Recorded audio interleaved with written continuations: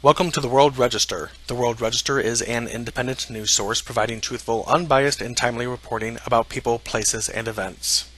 Reuters news agency reports that more than 400 people were killed in Iran when a magnitude 7.3 earthquake jolted the country. Rescuers were searching for dozens trapped under rubble in the mountainous area.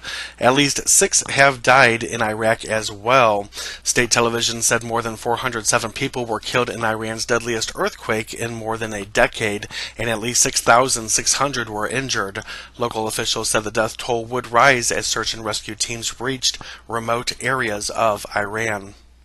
South Front reports that U.S. and Israeli officers broke ground in Israel on September 13th for a permanent U.S. Army base that will house dozens of U.S. soldiers. According to Israeli officials, the U.S. base will be an independent facility co-located at the Israeli Defense Forces Air Defense School in southern Israel. Once completed, the base will house U.S. operational systems to identify and intercept a spectrum of aerial threats, along with barracks, recreational, and other facilities. And the Washington Times reports that 2 House Republicans delivered an ultimatum Monday to Attorney General Jeff Sessions, telling him either to name a special counsel to investigate FBI Director James Comey's handling of last year's election, or else resign to clear the way for someone who will.